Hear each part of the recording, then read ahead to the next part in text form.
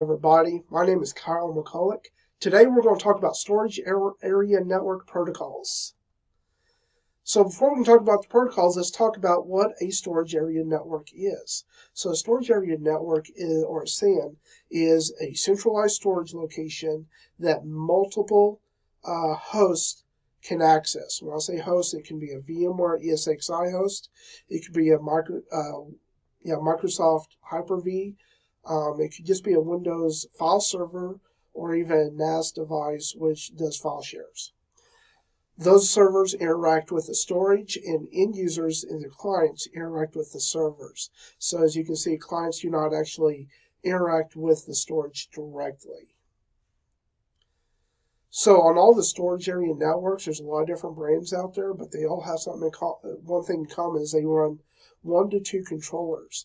The controller is actually the interface that interacts with the storage itself to the ESX servers or any host that's going to use that storage. With this one, you can see there's 2 controllers on it. Each one of them is independent, and they can actually, this allows you to do like firmware updates or something on one, and then reboot it, and then go to the other one. And what we're going to talk about is the protocols that these controllers use to communicate with the servers that want to use this storage. So what are some benefits of the SAN? We have no scalability limits. If you need more CPU or memory resources, it's real simple. You just purchase a server that doesn't have any storage on it. You rack it up, and you automatically have more CPU and memory resources that you can move VMs to.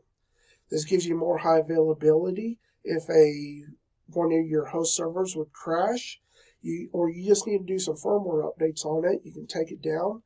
The VMs that are currently on it will automatically move to the other host as long as you have that set up properly. And end users never experience any downtime because of that. Centralized storage management, you're not having to change memory configuration or storage configurations on all your ESX hosts or Hyper-V hosts. You can just do it from one location. This also gives you improved storage utilization. Instead of one server having 20 terabytes but only using 10 terabytes, everybody is able to pull from one giant pool. It just gives you better utilization. You also get multiple tiers of storage. So you can purchase some really fast SSD drives to handle your files and everything that are used every single day. And then for your files that maybe only get accessed once a month, once a year, those can actually get stored into cheap drives like 7K drives. And inside the SAN, it'll actually move them up and down depending on how often they're getting moved and everything. You also have thin provisioning, which is a benefit of the SAN, is you image up a bunch of 100 gigabyte storage VMs, but they're only using 50. You can actually allocate that other 50 gigabyte that you're not using to other VMs. And then deduplication is just a space saver. There's a lot more that can go into that. You can pretty much create an entire another video just on deduplication. Now, I did something to help you guys out. There's a whole lot more benefits to a SAN than just these. So comment below and get your participation points of what you feel like is a benefit for a storage area network. So let's talk about the 2 main protocols that consume up the marketplace right now. Iscsi and Fibre Channel. And Fibre Channel just is light. Iscsi is copper. So the Fibre Channel protocol, it's a gigabit speed network technology, and now it's even a multi-gigabit speed technology. Speeds go up to, I believe, 800 gigabits a second is the max speed as of right now. So I've laid out to you guys what the different layers of Fibre Channel is. It's a little bit different. You have 5 layers. OSI model, we have 7 layers. So this is just a few less, and that's just because we're not going out on a network with Fibre Channel. It is a localized network that really does not expand out really past the data center that it's in. So the design and configurations, this is a point-to-point communication. You set up a point on one side, and it's going to communicate to the other point on the other side. It uses MAC addresses to actually send the packets back and forth. It never goes into layer 3, which is your IP address layer. So on the setup, what you're going to notice is you're going to have a WWNN designator or MAC address on the WWN. This is the SAN side. This is what designates the MAC address for the SAN. The WWPN, which is the worldwide port name, is the server side. And I'll show you kind of what that looks like in a VMware setup.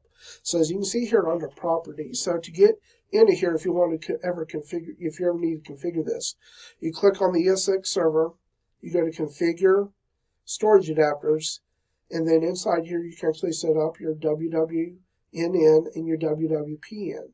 As you can see, these are MAC addresses. We do not use IP addresses at this point. And on this particular one, it's running 8 gig fiber channel card on it. And we're doing redundancy, so we actually get 16 gigabit of throughput on it.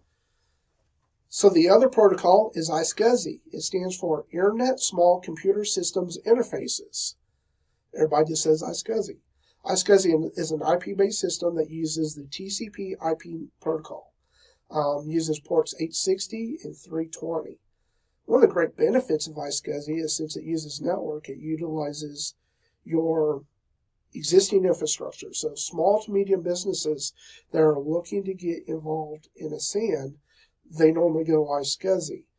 Large corporations normally go fiber channel because it requires more resources, but you get better performance. And we'll kind of discuss that later. So with a Iscsi, you have an initiator, which is your server side, and you have your target, which is your server side. And so what you'll do is you'll go up and actually set up the IP addresses of your initiator and target, really similar to how we did with a fiber channel of the MAC addresses. And this is an example of one right here to where you set up your, again, we're in storage adapters again, and you can see here in the past, and I highlighted it, I'm actually using the fully qualified domain name of the component saying that we're going to on this. So we're using Iscsi. I could have also used the IP address here as well. So inside the storage array, this is kind of what it looks like when you look at your, say, physical port, and this is an Iscsi storage array. Is you see up here at the top right, we have the IP address. We're using an internal IP address of 192.168.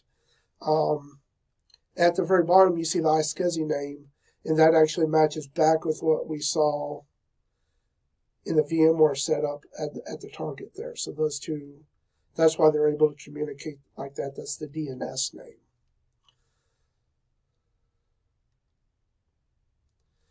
So let's look at the differences between Fibre Channel and Iscsi. So Fibre Channel is an isolated network. It uses specialized hardware to communicate with the storage area network and your servers. On the servers, it requires special fiber cards that have HBA initiators on them. Basically, it offloads the network processing to where it does not happen on the server CPU, it happens on this card, so that it increases performance on your servers as well. It's very reliable because we're doing a point-to-point communication. If you can get the light from one point to the other point, it works. And it's really high performance because we don't have the network congestion that we do with Iscsi. With Iscsi, we're going to leverage the existing IP network, and this reduces manpower as well as equipment costs. So for small and medium-sized businesses that have a reduced budget normally, this is normally the route they go with. Distance is not an issue. Say you're a fearmonger, you go, I want to put my SAN in a spot that no natural disasters happen. Montana. Montana also has the best insurance because no natural disasters happen there.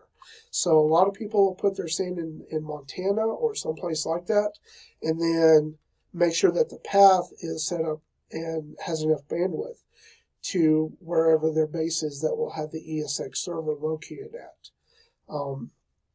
So again, we're lower cost, it's more flexible, easier to manage.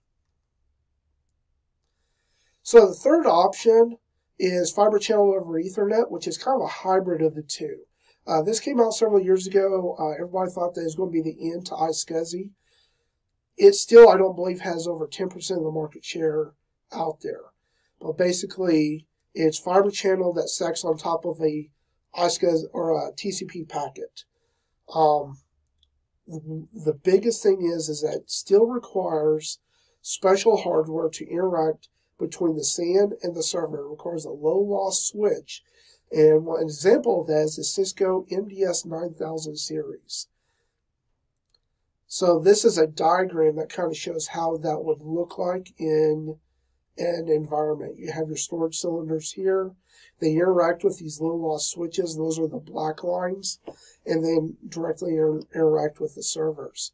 You also have other switches that go off and interact with the LAN and everything else. The distance increases as long as you're able to put these low-loss switches in between the path of the storage and your ESXi server. So let's review.